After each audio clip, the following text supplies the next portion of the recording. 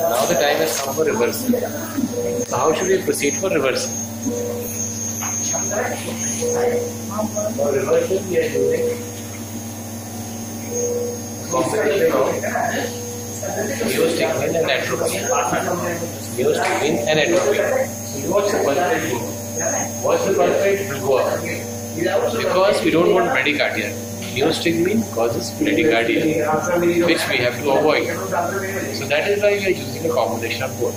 Now focus on the child. You can see the child having little present respiratory efforts. Once the child gets good effort, we will extubate the child.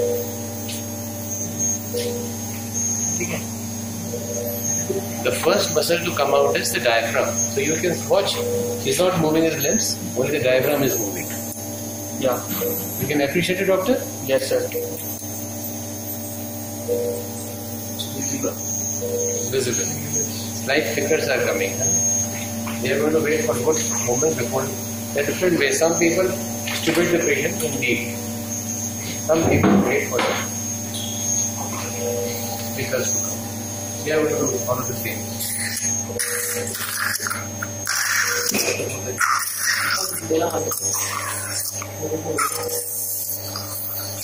Patient is gradually getting up, as you can see. It's moving. I'm not ventilating the patient. He's moving on his own. See, there are two schools of thought. One is you extubate the patient when the patient is very deep. Other is extubate the patient when the patient is in complete light phase. I prefer to extubate the patient when the patient is deep. Okay. So now we have removed the tube. Just hold it.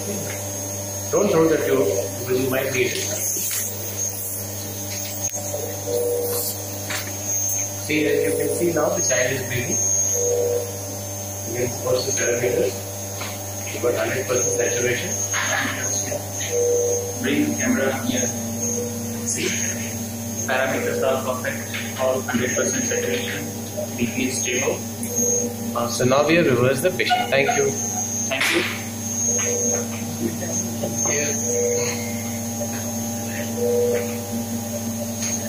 Thank you. Thank you, my dear friends, and thanks for Dr. Praveen.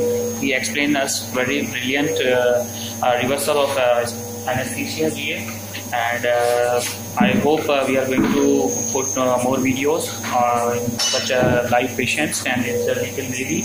And if you like my channel, please put a like on it. And if you have any questions, any queries about general anesthesia reversal, so you can ask. And if you haven't seen my first part, so please don't forget to see first part. Firstly see the first part, and now you can see this second one also, and it's really very helpful. And thanks again, and thanks for all teams members, those who are working and taking actively participate in this live telecast. Thank you once again.